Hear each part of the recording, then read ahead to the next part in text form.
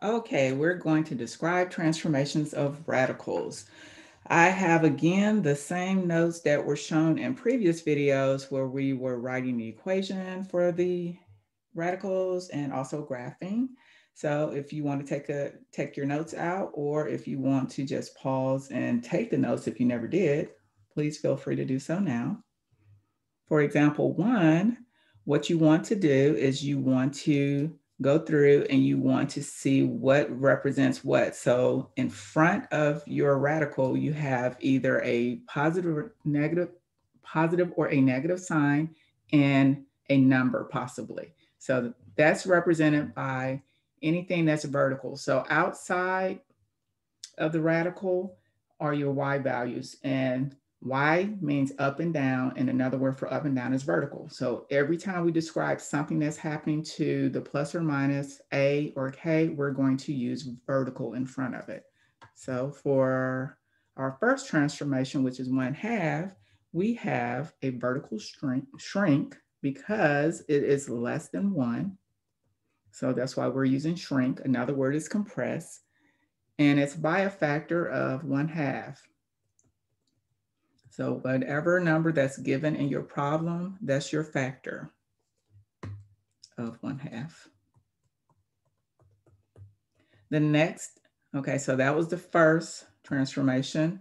The next transformation that happens is H. So if I look at H, it tells me that's the horizontal shift. So anything that's under the radical has horizontal associated with it because it goes with X, and X is left and right.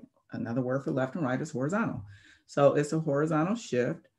And then I'm trying to figure out by what, how many units where, which direction I should say. So it's a horizontal shift, 2 units left. Now you're going to say, well, why is it left when there's a positive sign there? Because remember, for your H value, you always change the sign. It's the opposite sign, unless there's a negative in front of that X, which there isn't in this case. So it's going to go in the opposite direction. The next transformation is K. So K tells us, so let's go down here, whether or not there's going to be a vertical shift up or down. So based off of the sign plus, that means it's going to go up. So by what? It's a vertical shift, and I just abbreviated with the V, up 1 unit. You have just described the transformation for this function. Now, if you were just curious and you wanted to know, well, what does that graph even look like?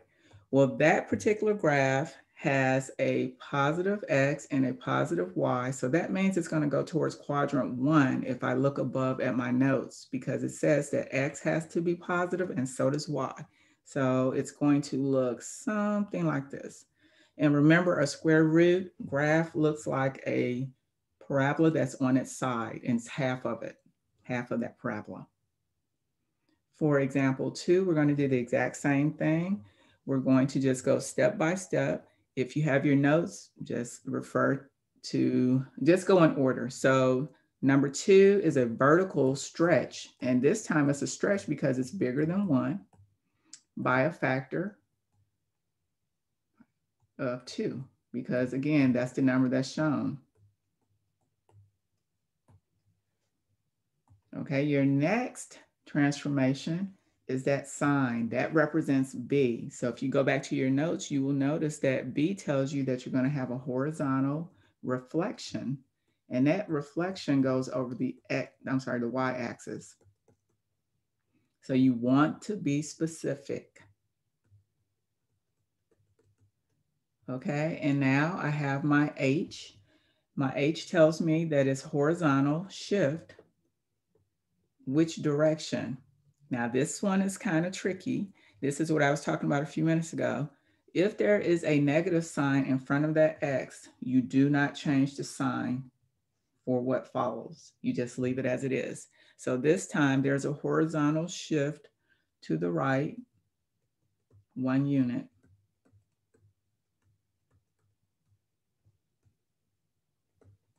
And then finally, what's going on with K?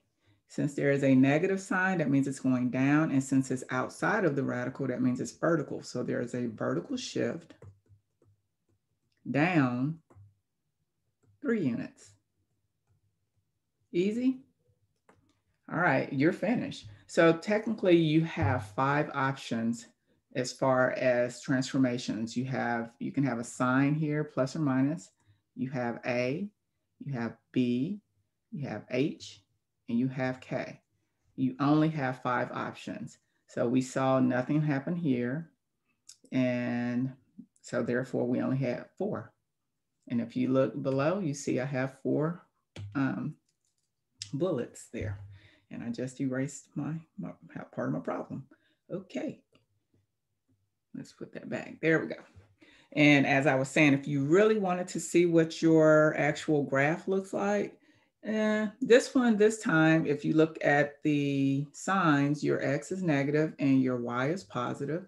So on the graph, if you go back to your notes above, quadrant 2 is where your X is negative and your Y is positive.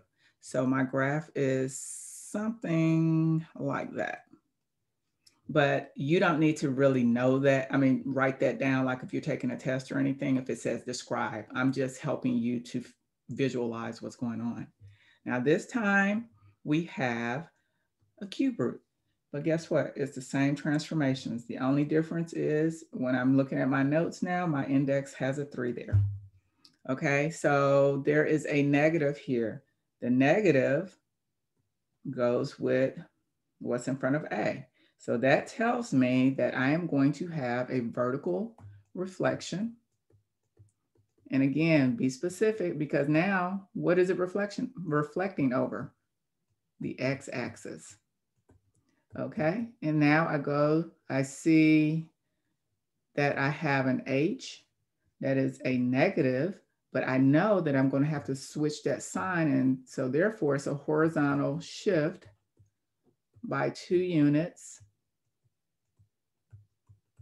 But this time it's going to the right because there's not a subtraction sign in front of the X. Therefore, I have to change the sign. And then finally, we have K. And if I look at the sign, I see that it's going down because it's negative and it's outside of the radical, so it's vertical. So there's a vertical shift down by 4 units. So again, you can just verify that you did account for all of your transformations just by looking. I have 1. I didn't have an A, so it's just 1. It's literally 1. And then I didn't have a B, and H and K were accounted for.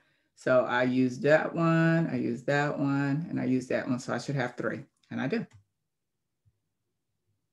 So that's another way you can just double check yourself. And if you're just curious as to what the graph looks like, this time since it's a cube root and it's negative, that means it's reflecting.